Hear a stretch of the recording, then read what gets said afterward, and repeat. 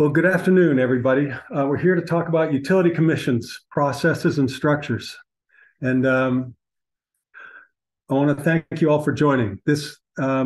We joke about this topic not being the most lively, but you're going to listen. You're going to hear from two lawyers, me and from Camille Kadoch, and hopefully we're going to make this presentation interesting for you. We're going to break it up. We're going to ask for your questions over the course of the presentation. So there'll be a little movement and a little change up, so to speak. This is the outline for how we plan to proceed today.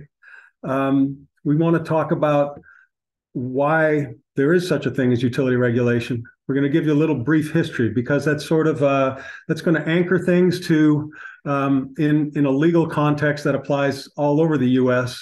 and will allow you to sort of connect to your state and the areas where you work. We're going to talk about industry structure a little bit, and then we'll start talking about regulatory commissions broadly. There's a federal Energy Regulatory Commission. Of course, there are a bunch of different state utility commissions. And then we'll drill down a little more deeply into what PUCs actually do. And then the last part of this presentation, we'll be looking at participating in the process, which we hope is especially useful to you folks. I want to point out that you're going to hear things repeated. We intend to circle around these topics. And so if you're sort of thinking, well, wow, they just mentioned that, you're going to find a number of topics that we repeat because we think it's important to hit home certain points and to emphasize them for you. Just as by way of encouraging y'all to look at a resource, the more you want to, if you want to get into this in more detail. This is a document that comes out of RAP. This is a second edition. We think we need to do a third edition, but basically it looks at electricity utility regulation in the US. Now you may think, wow, that would be deadly.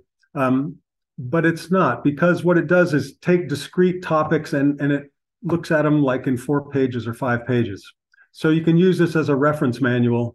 If you're interested in a specific topic, you can find it and get sort of a bird's eye 10,000 foot view kind of on specific topics.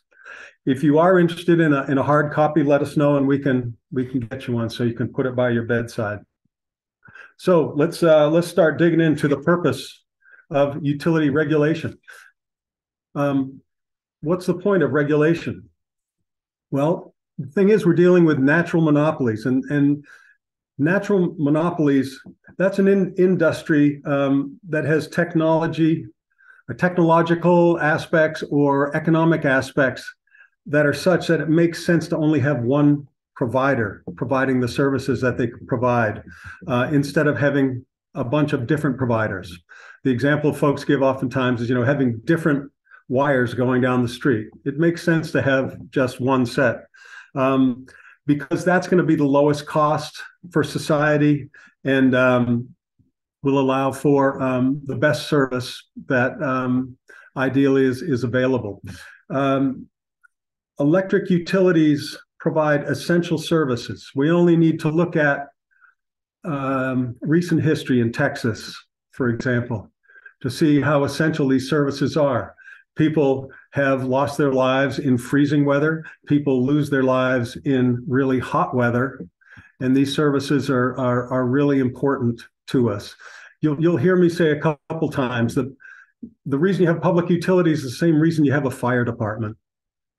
We all need this. This is just sort of a basic element of society that we live in. You're going to hear this term public interest. We regulate monopolies because they're affected with what we call the public interest. Yes, they need to bring in money so they can operate, but they're there like the fire department's there. They're there for public purposes.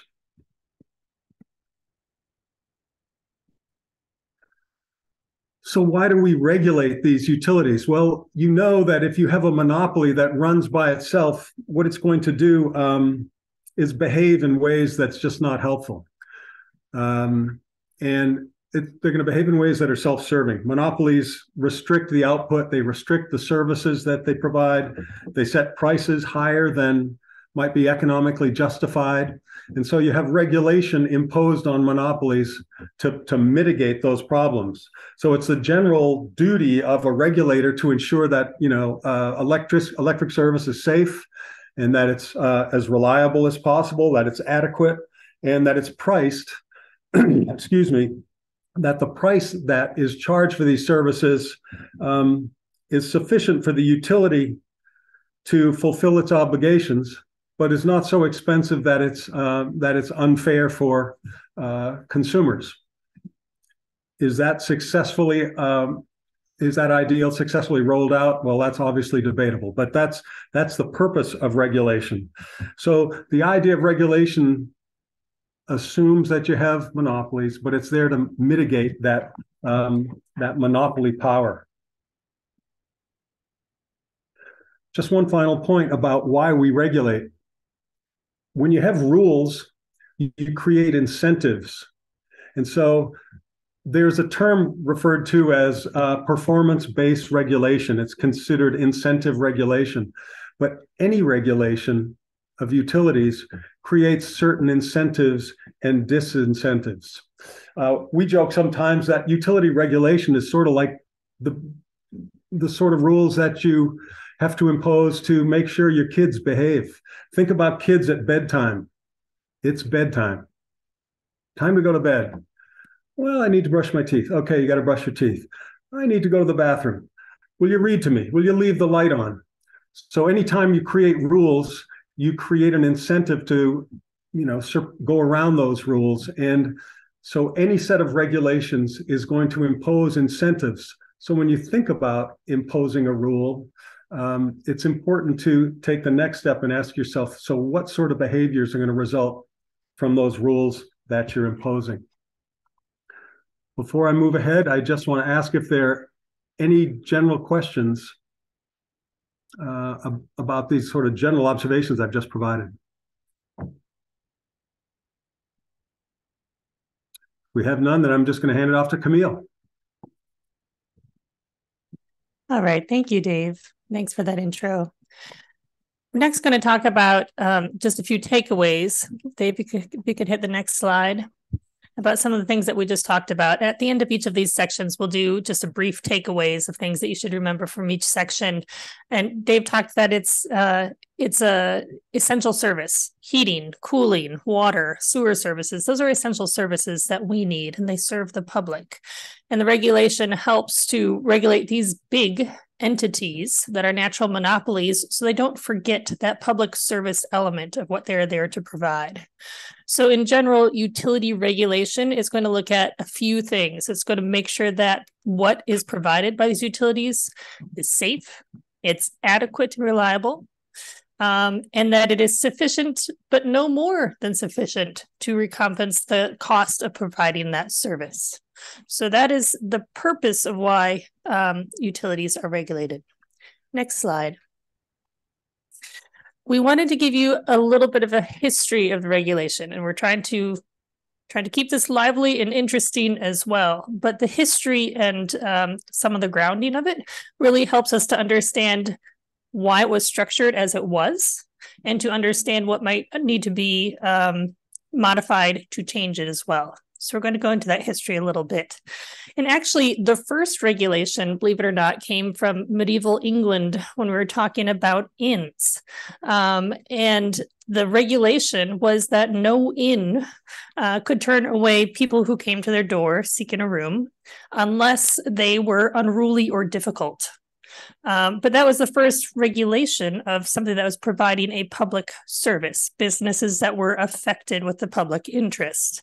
And this basis in regulation is what is carried through today to say, okay, what are other businesses that are affected with the public interest, which includes railways, it includes utilities, it includes other things that have been added to this analysis of things that really affect the public. And the prices have also been regulated as well to say this needs to be, because it's effective with the public interest, it needs to be something that is accessible by the public. And that is due to the monopoly structure that we have in place for many of these large entities. Next slide, please, Dave. Thanks, Camille. So we're going to talk about a few constitutional law cases that inform, that sort of set the framework for what we're talking about here today, utility regulation. I think of the grandmother of all utility regulation cases is Munn v. Illinois. 1877, but it still holds true today and is still quoted in Supreme Court cases. So here are the facts. Basically, back in the late 19th century, you have farmers growing grain and they bring it to the railroad, and then the railroad brings it to the cities, and that's this sort of chain, this network of sales. But what's right in the middle are the grain elevators, and they worked as a bottleneck, and they were determined to be a monopoly service. And this issue came up before the Supreme Court. They were charging monopoly prices to farmers. That's considered unfairly. Camille's used the expression affected with the public interest. That's a term that was taken from medieval times in England. So constitutionally speaking, the first Supreme Court case said that property that's devoted to public purposes, like utility property, isn't subject to the same takings analysis as private property. Now, what do I mean by takings analysis? The Fifth Amendment to the Constitution says no one can be deprived of life, liberty, or property without due process of law. It's what's called the Due Process Clause. It's in the U.S. Constitution in the Fifth Amendment. And then the 14th Amendment said, states, you have to do the same thing. So for the government to get involved in taking property, which would be a utility company's rates, to be really simplistic, they have to observe certain processes to make sure that this is done fairly and doesn't run afoul of the Constitution. So Munn v. Illinois basically said, yep, that's private property, but it's affected with the public interest. So it's not just private, and we're going to treat it a little differently. I'm going to add two more cases that are important here. These are all important decision points that form the basis of regulation and how utility regulation is structured.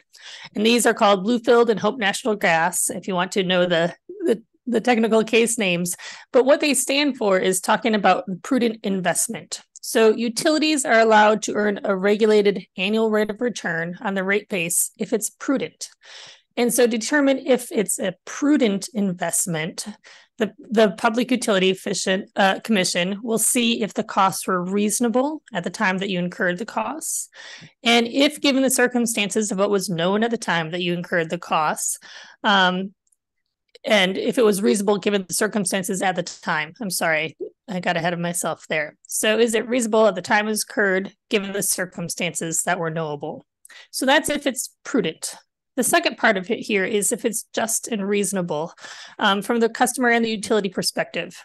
So rates need to be sufficient to allow the utility to attract additional capital under prudent management, because they are still a business. And so the rates that they set that are able to recover the costs need to enable them to recover, to be able to attract investment in them as well. Many utilities are investor-owned utilities in the U.S. as well. Dave. Thanks, Camille. So Camille's just sort of set out the basis for justifying how utilities earn their income. Rate bases are the things that utilities invest in, like wires and substations, things like that. This one case called Market Street Railway is a really interesting case because it sort of puts a cap on it puts a cap on what utilities can earn. And the Market Street Railway case basically says that utilities don't get to recover all their stranded costs. Now, what's stranded costs? Well, these are this is utility speak, but if this just were a private company, it's, bad investments. I invested in this building, but nobody comes to my restaurant. Well, too bad. Stranded costs, you lose. Well, for a utility, they say we want the ratepayers to cover these investments. And Market Street Railway was a case that looked at streetcars in San Francisco that were they were facing competition from basic taxi cabs. People were taking more taxi cabs than they were taking streetcars. Well, the utility said it needed a rate increase. And the regulator said, we're not going to give you a rate increase just because you can't get ridership and because you're facing competition. So they said in court, the utility said that the streetcar company said, you've denied us our rate increase, and that's an unconstitutional taking, right, under the Due Process Clause. And the Supreme Court said, no, we're not, the regulator doesn't need to justify your poor investments. If you can't keep your ridership, if your business model just doesn't work anymore, it's not the ratepayer's job to bail you out. So there's sort of limits on this ability to get recovery. I'm going to stop here and see if folks have any questions. I hope this has been clear, but if not, this is the time to raise it.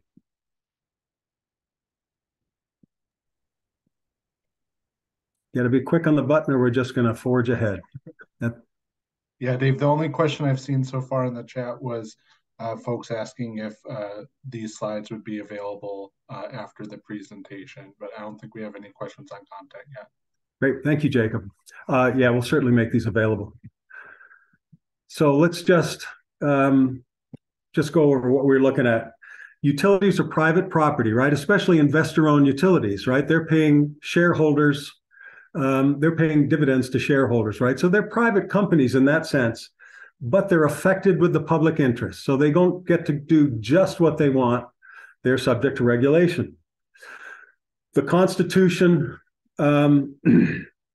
imposes certain limitations on regulators so they don't unjustly take, in the name of government, utility property, this takings question, all right?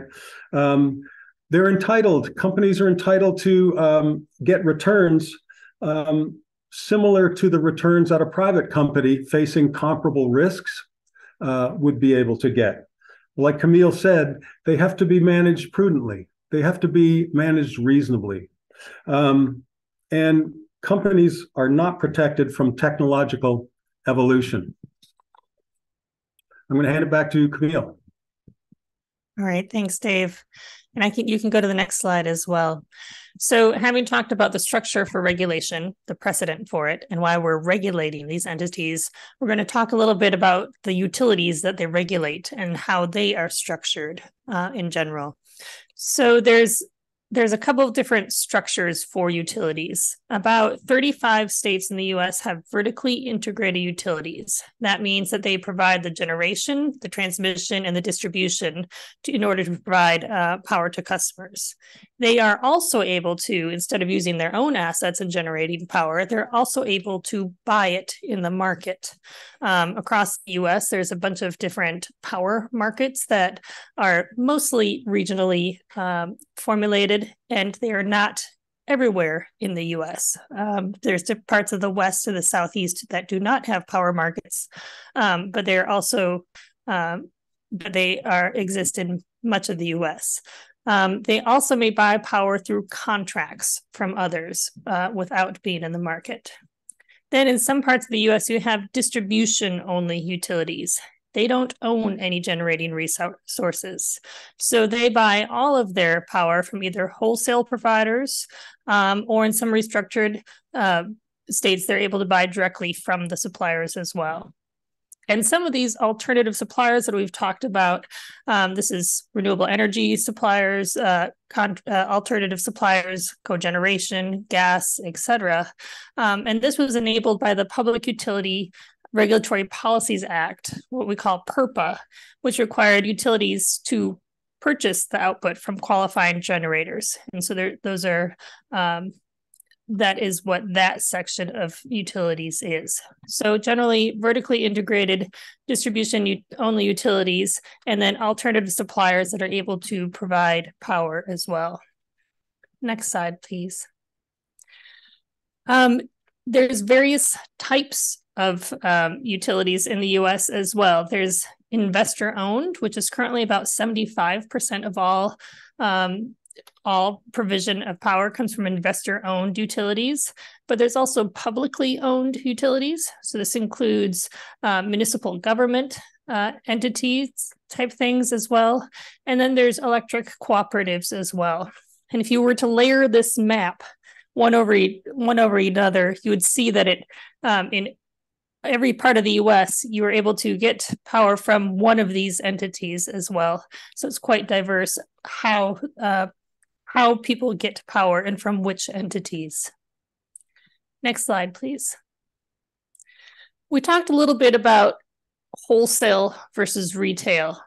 And when you purchase your electricity from your utility company or from your retail electricity provider, that's called retail electricity.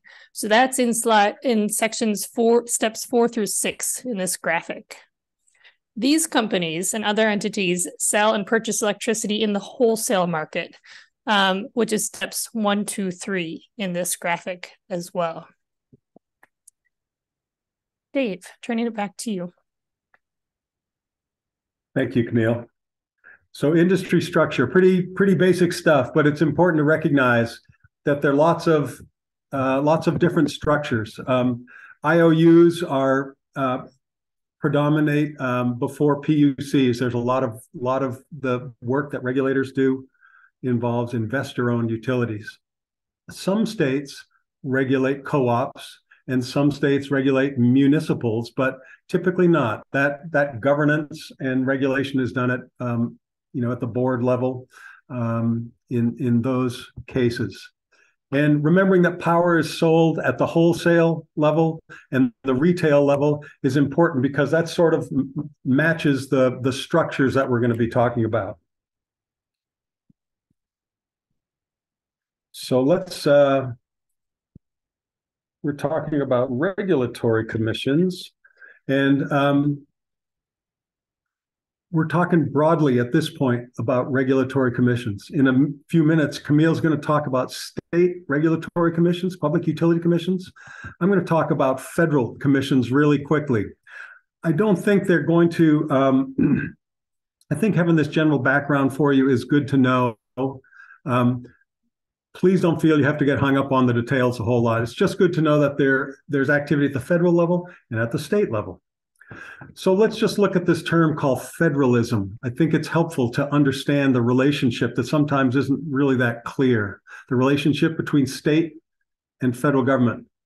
The term federalism describes this relationship, and it's depending on the context, it's quite different.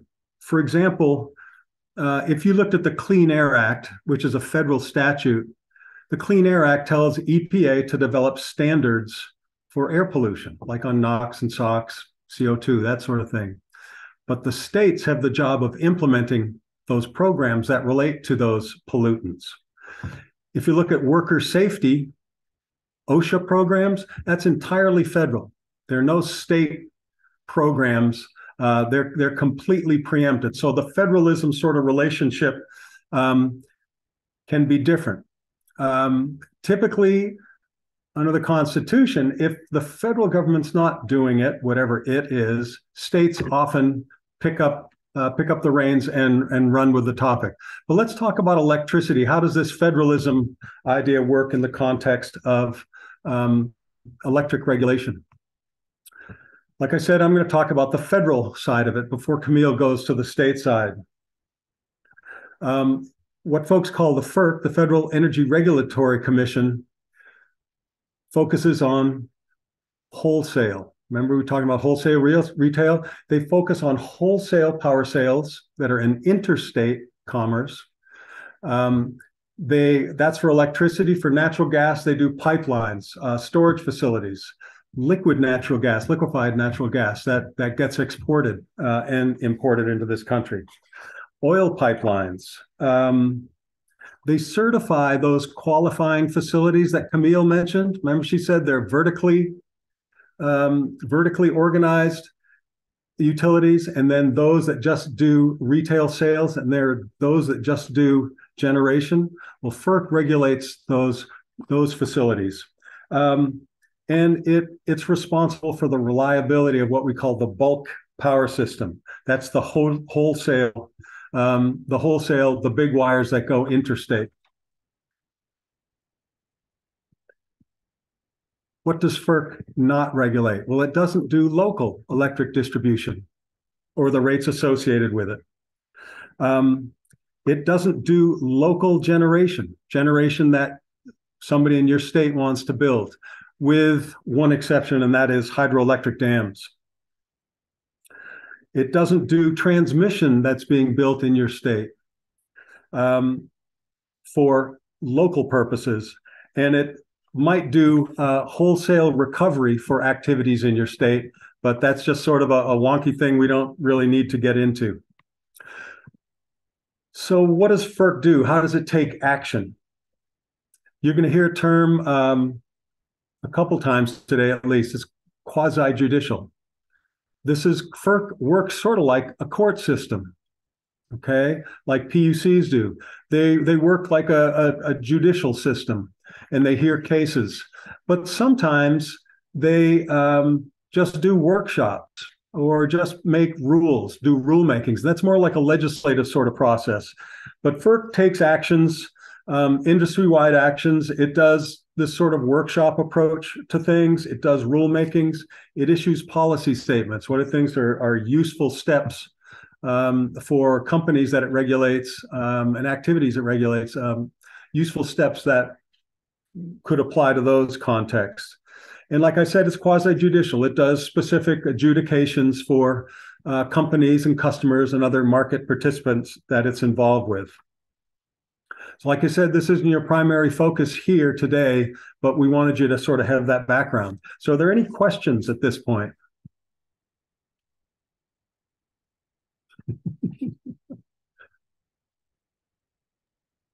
Well, that was the only question. Oh, yeah. I've answered a couple in the chat, but I don't see any other outstanding ones unless somebody wants to volunteer one now. Okay. Well, Camille, the mic's yours. All right. Thank you. So we're finally getting to PUCs, Public Utility Commissions, Public Service Commissions. They're called different things in different states. And it's not just the 50 states that have Public Utility Commissions. It's also Washington, D.C., Puerto Rico, Guam, and the Virgin Islands. And RAP is global, and we are frequently asked questions from other places around the world about how things are regulated in the U.S. And this broad diversity of public utility commissions across more than 50 states here, right, means that it's a broad answer. There's quite a few different ways that things are done. So trying to talk generally about how things are regulated across utility commissions is, take that with a little bit of a grain of salt, but it's also interesting to see the broad diversity of things that can be accomplished across the U.S. depending on which jurisdiction that you are looking at. Next slide, please. So for this section, we're going to talk about structure and organization of PUCs, how they function, how they're what their powers are, and how different utilities are structured underneath them as well. Next slide, please. So the structure and organization, each public utility commission has between 3 to 7 commissioners that are either elected or appointed. We'll talk about that in a minute. And then they are supported by professional staff. So while the commissioners will cycle out according to their term, the professional staff generally is professional staff, and that's their job, and they generally stay and are able to support the work of the commission. And so the professional staff do things to keep things running, like conducting hearings. They do rate filings, analyzing rate filings. They help enforce the rules and tariffs. They provide technical assistance to commissioners, as advisory staff. They have attorneys, so they have a legal analysis on some sections. They also do policies. They might have policy staff for their legislative and reporting functions that are part of that as well. And then they also try to facilitate things through alternative dispute resolution process.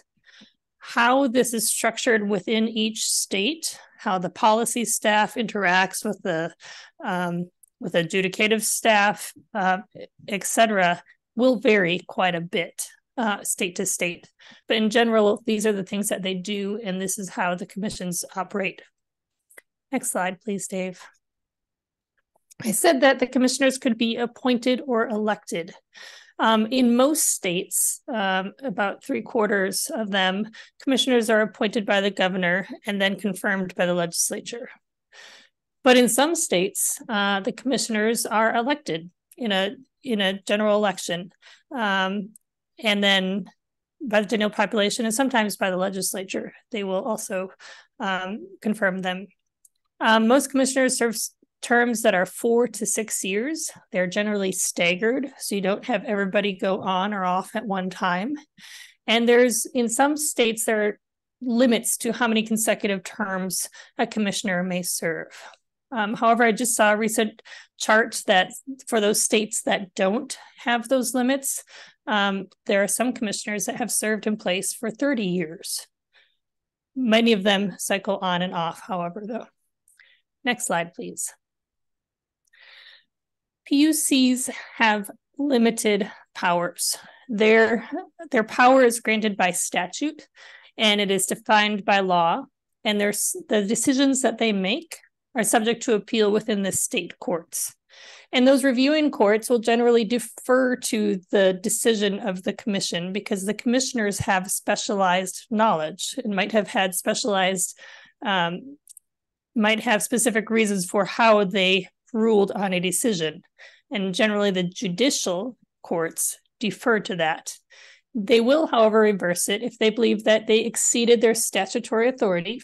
Remember, I said it's defined. If they think they misinterpreted the law, again, that's a judicial purview to interpret the law. So if they think the commission misinterpreted that, they might overturn what the commission did.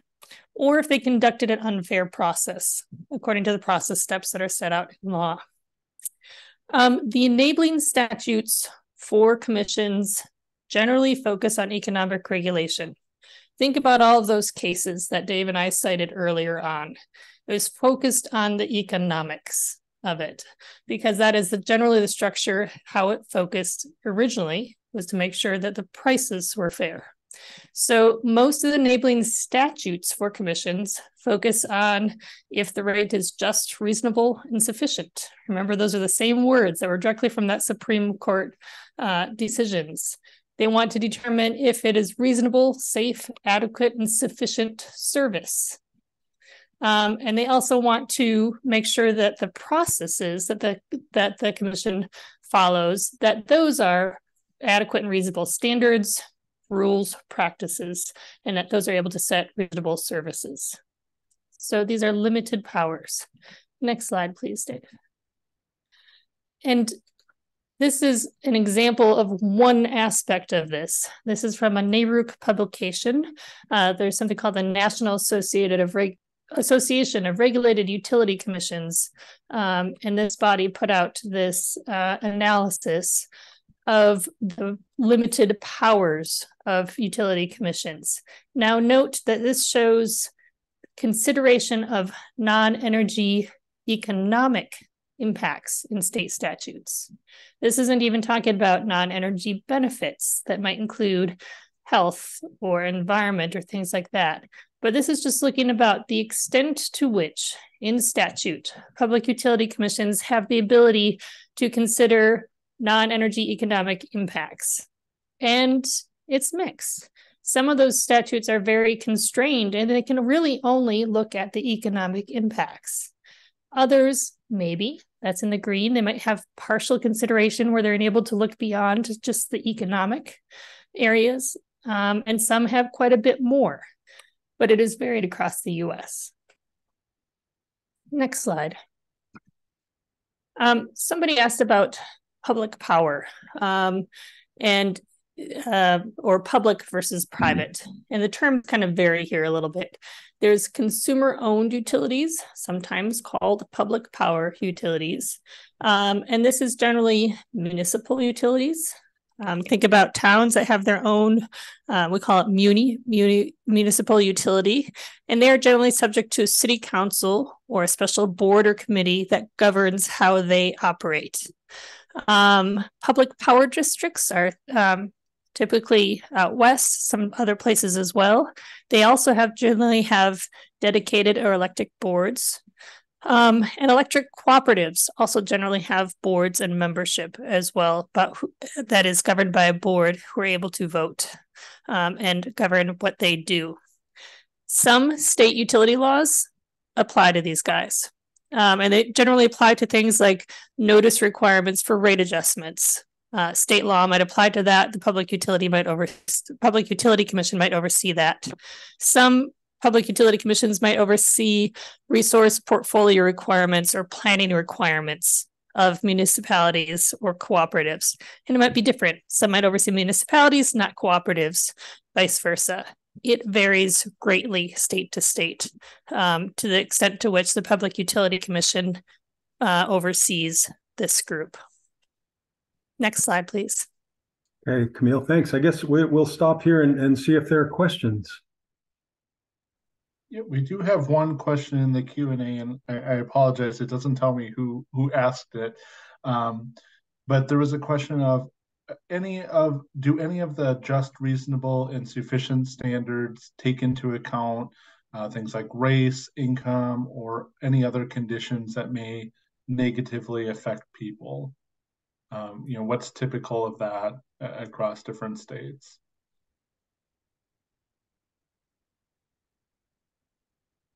Camille, would you like to take that, or you want me to go? So it's a great question, and I think the answer, the best way to answer it is to consider the language associated with that standard. And some people think that the idea of just and reasonable is just so vague that a utility commission can decide anything is just or reasonable or sufficient. Now, that can be good. I think that's correct, actually. It gives all sorts of leeway to a commission because they're going to take evidence and they're going to hear argument, and they're going to make their decisions based on specific circumstances that they experience in a case, for example. So they may determine that something isn't just and reasonable for some of the reasons that were just mentioned. Customers are incapable of paying bills, or customers have been unfairly treated by a company. And so the utility commission has the leeway to say, well, under these circumstances, these rates are not just and reasonable. But likewise, a utility commission has the ability to make a determination that one might not agree with based on, your interpretation of the facts and the arguments that you've heard. You may say, well, those aren't just and reasonable, but the commission has that leeway to make a determination. So it's the answer is to your question is yes, those things can be included, but they don't necessarily need to be included. I hope that's a clear answer. And Camille, straighten me out if I've run off the rails on that one. No, I think that's correct. And I guess the short answer is it depends. And if you think back to that map that we showed earlier, the extent to which it can be non-economic considerations will vary by state. Some states have also layered on top other legislative requirements or decisions that say you must consider this when you are setting rates. You must consider other considerations when you're determining rate, when you're determining location of power plants, those types of things. But it will vary and it will depend.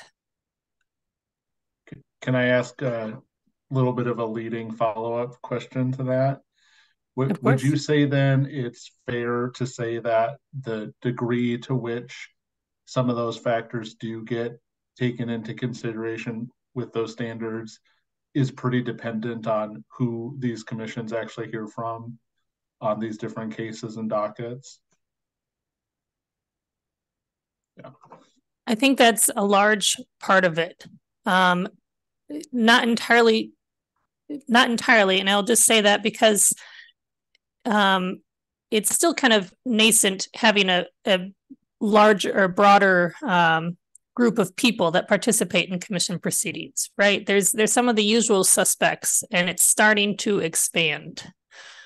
States, because of legislative reasons or because they see this in their hearing rooms, are starting to take more progressive steps on that as well. So it varies, but having more people participate and raise these issues is hugely important to it being taken up. And we'll talk about that more as we talk about different ways, things that commissions need to react to and regulate on. And that is definitely part of it. Dave, anything to add? I would just, no, I think your point is a really good one, Jacob. And I'd say yes, like Camille has answered. But it also goes, it has a lot to do with the point that Camille made, and that is these courts are directed by statute to do certain things. So, for example, energy efficiency benefits may be looked at really narrowly by one state, but another state may have authority to say, well, we're going to look at comfort, the comfort associated with a more better weatherized house, for example. In Vermont, for instance, they get to add a 5% adder to the beneficial value of housing energy efficiency,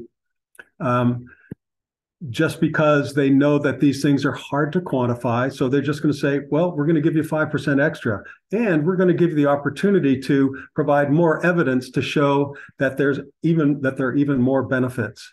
But like Camille said, it really depends on the statutory authority and where the commissions tend to stand on any given subject.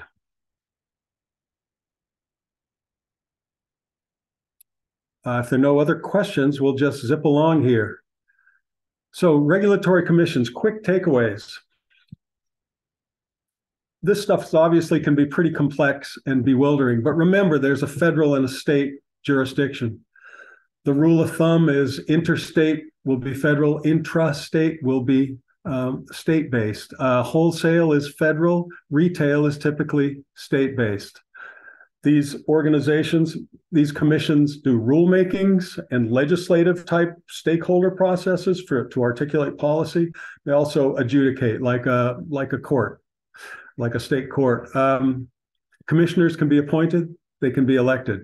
And the point I just made, they have limited power. So the statutory authority has a lot to do with it.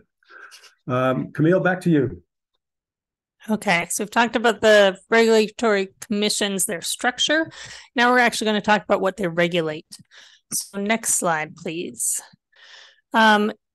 We are talking here in the sense of talking about utilities that provide electricity and gas. But it's important to keep in mind that public utility commissions also regulate telecom, water, and wastewater utilities. And importantly, from our perspective as well, the commissioners, remember we said there's anywhere between 3 and 7 commissioners generally, they might have backgrounds in any one of those areas. Quite frankly, commissioners could also have backgrounds in none of those areas because they're elected or appointed, but they might have backgrounds in some of those other areas and not be as familiar with electric or gas regulatory areas. But that is part of the purview of the whole Regulated Utility Commission. And remember, we said they need to provide reasonable, adequate, and efficient services at a just and reasonable price. So that is the purview. And if you look at the mission statements of commissions across the country, you'll see those words repeated an awful lot. So they regulate and do this. They achieve this by looking at the prices that are charged. They look at the resource planning and acquisition decisions that the utility makes to provide the services that they provide, and they look at how reliable it is and the quality of that service. sometimes there's different areas that the Public Utility Commission will intersect with, which again varies quite a bit by states. But if you think of like permitting for a new power plant or permitting for different types of things, that generally is partially maybe with the Utility Commission, also partially with other offices and state agencies throughout the state as well. So intersection there. Next slide, please.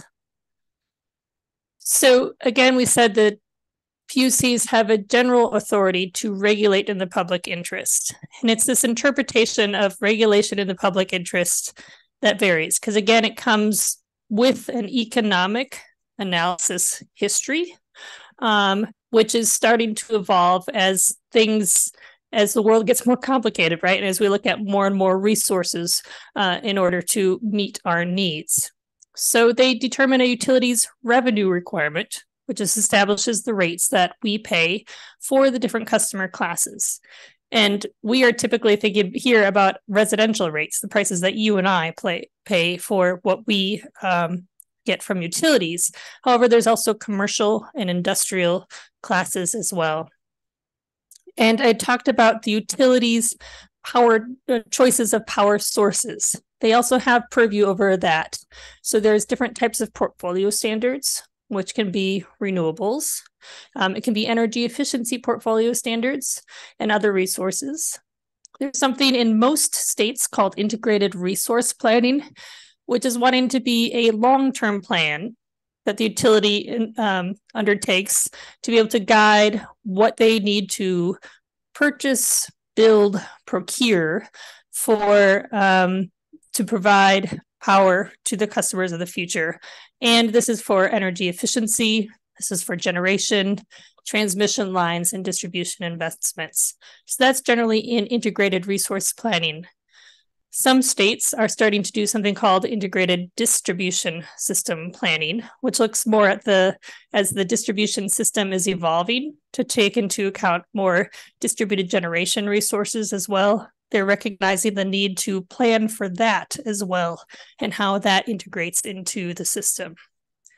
There's also construction authorization. So they have the authority to look at proposed power plants as well. And how that happens varies a little bit by jurisdiction. Next slide, please. So PUCs, in addition to those planning type things, they regulate this whole host of other things as well. Mergers and acquisitions of utility companies, which can be quite big. Their competitive activities. Some environmental effects of utility activity. Some of that is regulated federally by the EPA or other agencies as well. Their accounting policies and practices. Are those standardized? Are they clean? They're not messy. Resource planning that we've talked about, those service standards. Energy efficiency is something that most commissions regulate from utilities. Low income programs. Any issue assigned by the legislature, they need to respond to that. And here also any issue brought by complaint. So we talked about the importance of having people involved. And so any issue that is brought by complaint by people who are served by utility commissions are also something that the PUCs regulate. So this is where voices are important. Next slide. And I remember earlier we were talking about prudent rates and prudent investments. This also is prudence determinations for whether or not investment in big capital assets, small capital assets, but big assets generally like power plants, lines, etc., whether or not it was prudent at the time that they built it. And then at the end, the commission can determine whether or not that it was a sound managed practice, it was reasonable cost and with reasonable care.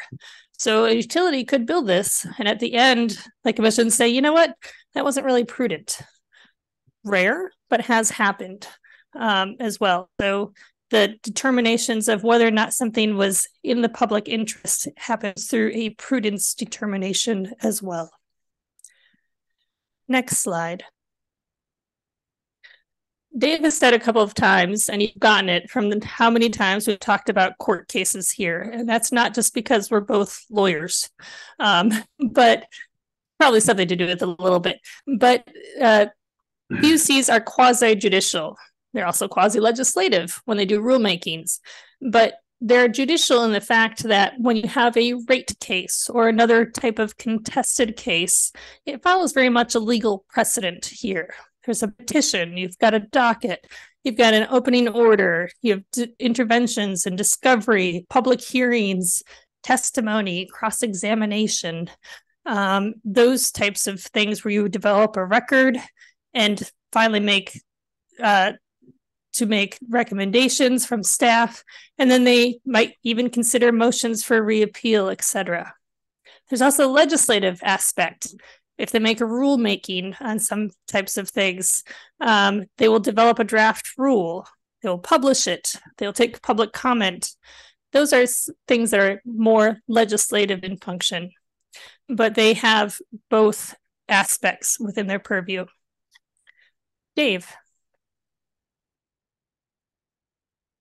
Thank you, Camille. So we're running out of time here. We're getting near the top of the hour, so I'm just going to move right ahead. And here are some takeaways, but just check those out when you take a look at the slides. So Camille, I think we ought to zip through this participation in regulatory process and hit on the high points so we can tie things up near the top of the hour. Back to you. All right.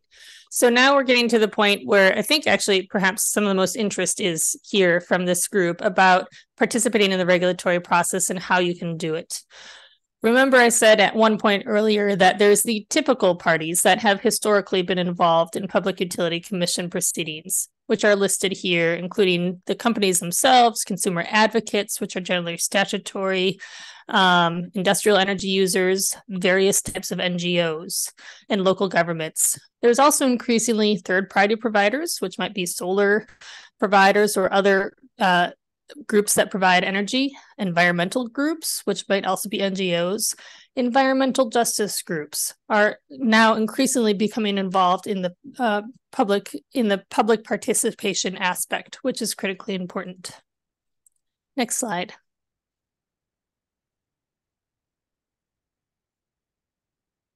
And it can take many forms. One thing that I want to emphasize is that there's you can have paper proceedings, which might be just more technical types of proceedings that don't have public hearing type things or interested collaboratives. But there's also kind of some more generic policy type proceedings. So you might have something that is a rate case, which is very specific to a single utility. You might also have overarching policy dockets. Are they going to do interconnection standards across the state? Are they going to do public performance-based regulation across the state? Those are generic policy type proceedings, which are important to be involved in as well. But there's different types, and they might have different involvement proceedings. Dave? Thanks, Camille. So Camille mentioned that there are the typical participants in a utility regulatory case, in an adjudication, or in a workshop. You know, the utility, the public advocate, you might have some industrial customers who don't want to pay a lot for electricity, who can afford to hire lawyers.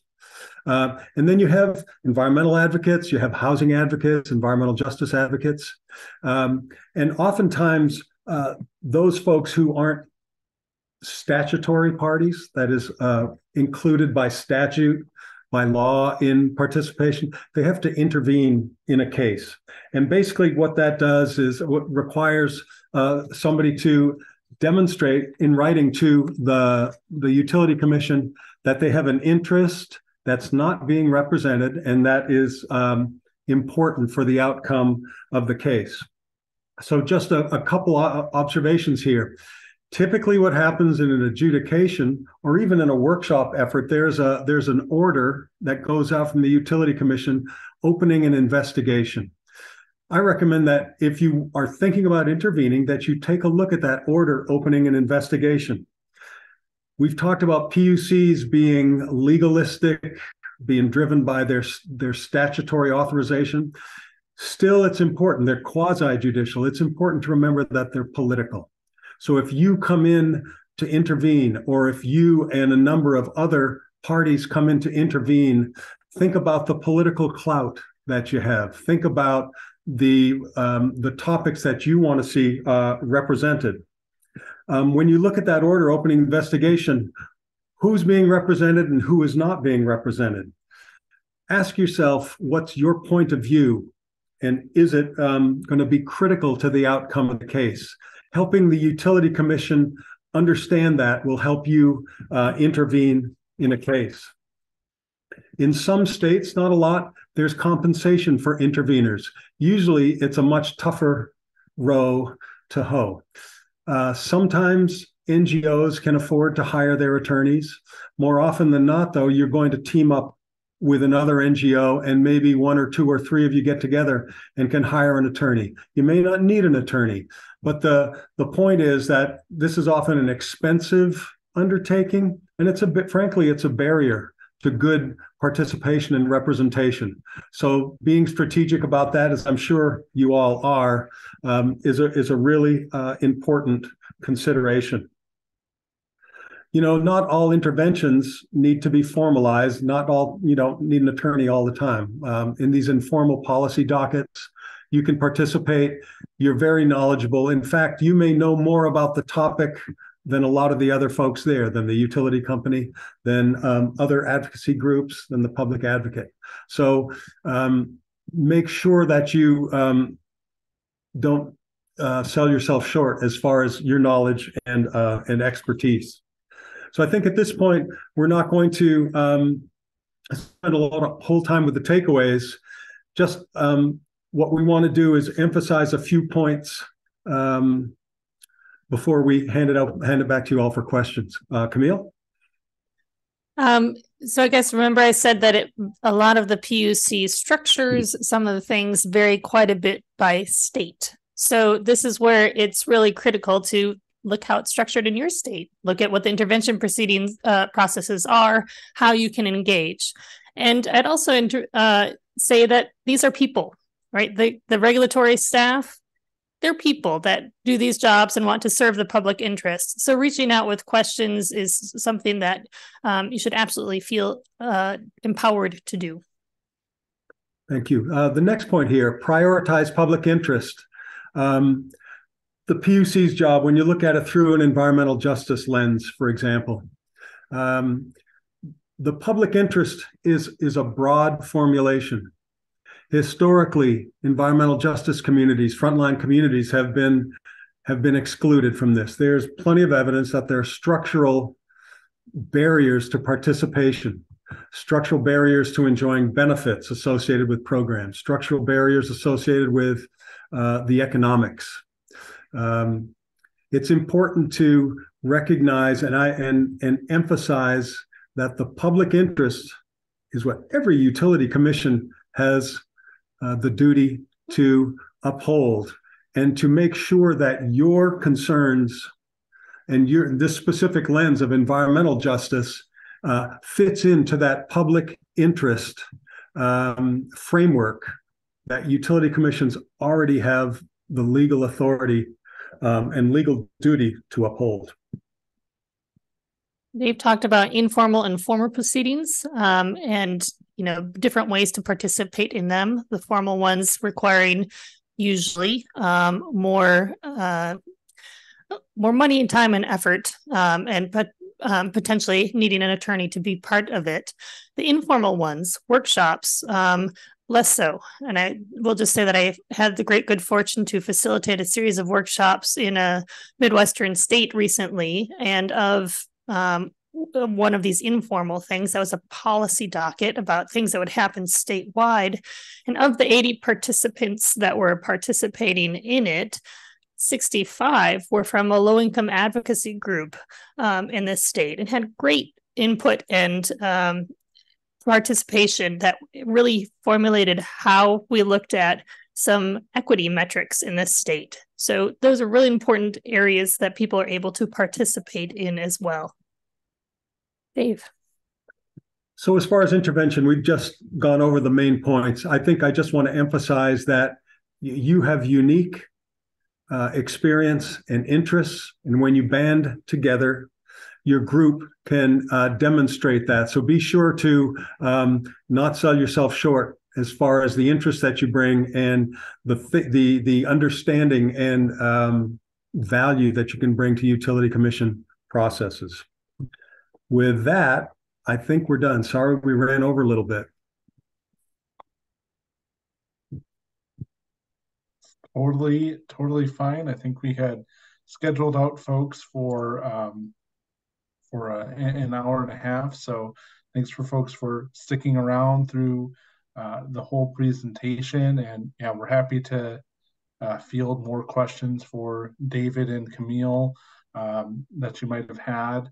I see there was one in the Q&A that we hadn't quite gotten to yet that was pertained to earlier in the presentation, but they were just curious if you could elaborate more on what qualifying facilities are regulated by FERC. So we can start with that, and then yeah, if folks have other questions, please feel free to put them in the chat in the Q&A.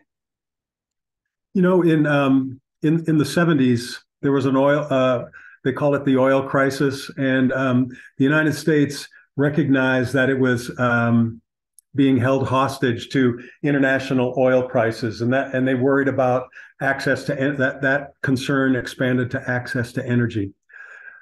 So up till then, utility companies had been the only ones developing, you know, electric generation services, and folks were worried about that.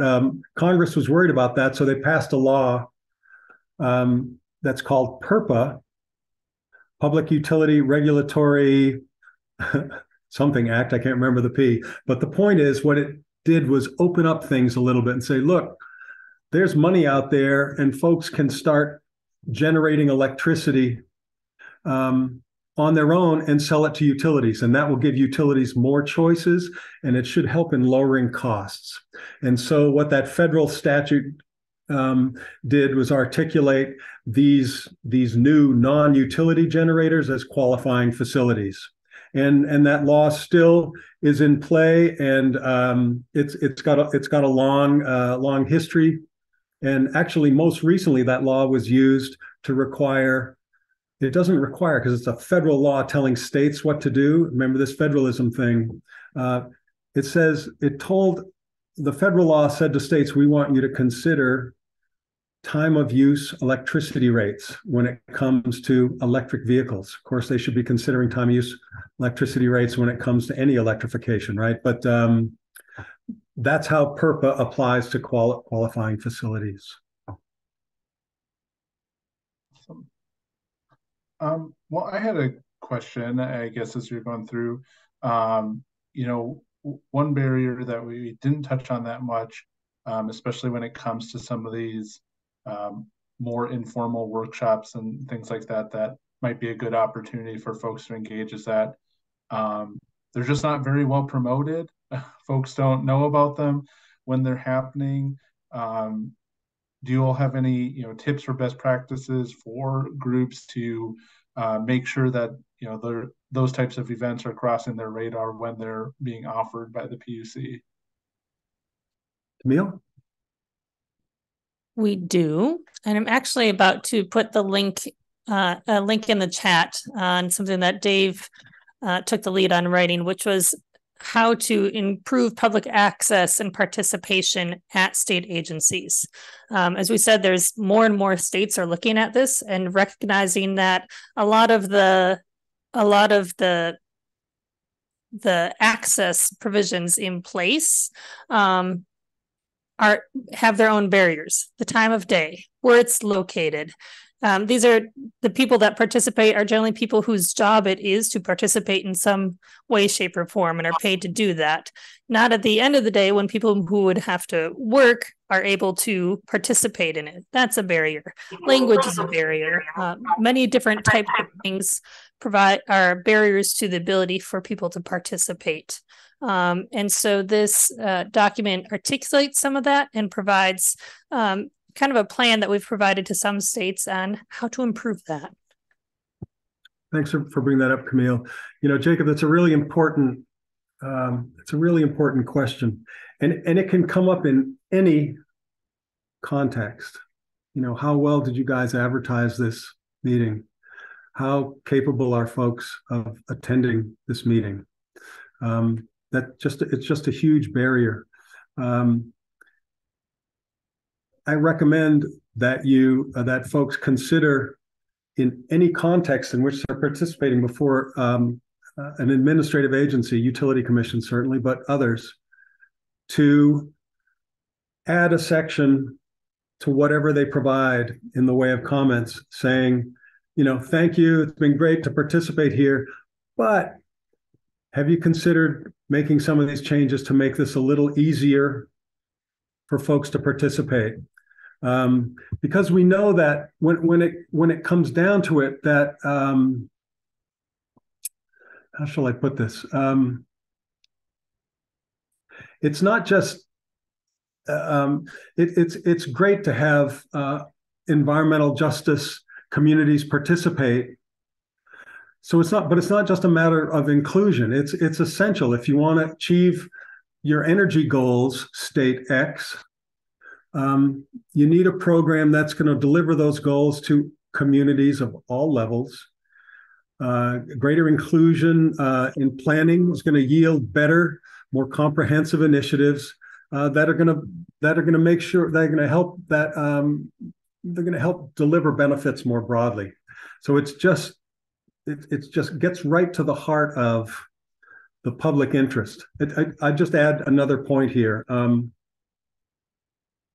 I've had arguments with friends about the need to emphasize that utility commissions, the public interest is really important to get at the environmental justice concerns. And somebody said to me, that's like saying all lives matter when somebody says Black lives matter.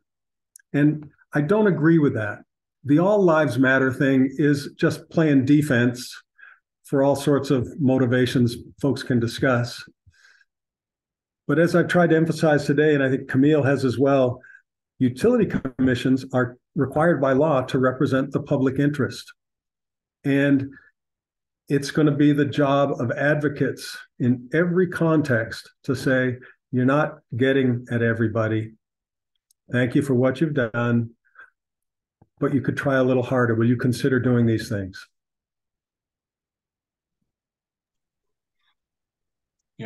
Yeah. Thank you for that. We do still have, another 10 or 15 minutes scheduled with David and Camille. So if folks have questions, still feel free to send those through. Well, we're waiting to see if we had any more questions. I had put the link in the chat, but I'll just remind folks that you can go to the Midwest BDC website, midwestdecarb.org/calendar. That will give you all of the other upcoming trainings that we have on our schedule. And just a reminder that this is part 1 of 3 that we currently have RAP committed to do. So this was some table setting of sort of the general field of play with utility commissions. In 2 weeks, we will come back with Megan and Mark from RAP to talk specifically about gas transition issues, which is obviously huge when we're talking about building decarbonization, how the utilities that currently deliver fossil gas to buildings are thinking about their future and how utilities are, steering them in certain directions. So that'll be in 2 weeks on March 9th. And then at the end of March on the 23rd, Camille and David touched on this idea of integrated resource planning and long-term planning for infrastructure that utility commissions play a big part in. That session will be specifically on the fundamentals of utility planning and what types of considerations go into that, which is also huge for building decarb when we're talking about planning for a future where we're not hooking buildings up to natural gas anymore and how do we make sure that the long-term plans of utilities are reflecting the need to transition off of what they've planned for in the past. So again, that'll be on the 23rd. You can find information about both of those sessions on midwestdecarb.org/calendar. And then between today and that second session, we also have a really exciting other session with Emerald Cities Collaborative. Artie Griffith is going to come in and talk to us about advocating for the Justice 40 principles that the federal government has set. How do we put pressure on the state and local levels to match that type of commitment as well? So if you saw Artie before at the Equity Summit, she's great. That'll be a really cool workshop. So I encourage folks to check that out as well. And now that I'm done plugging stuff, I'm going to do just one last call for questions before we say goodbye to David and Camille here.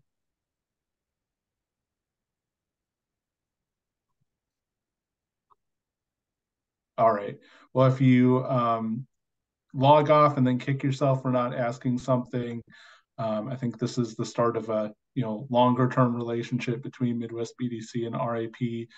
So feel free to reach out with your questions, and we can definitely keep those lines of communication open. And before we end it, any last thoughts from David and Camille before we end the meeting? I'd just like to say we really admire the work you all are doing. It's so important, and we are available. We're foundation funded. We're available for inquiries if folks have questions. If they're trying to work through challenges, give us a whistle. We'd be happy to talk with you. We're available. And I'd like to echo that. We're happy to answer any questions you have. You can look on our website. We have a link in the slides that we will send you, a PDF of those as well. Follow-up questions, we welcome those, and really appreciate the work that you're doing. It's incredibly valuable. All right. Well, thank you, David and Camille, and thank you to all of our attendees for joining us. Sounds like in the chat, folks found it useful, so always good to hear that.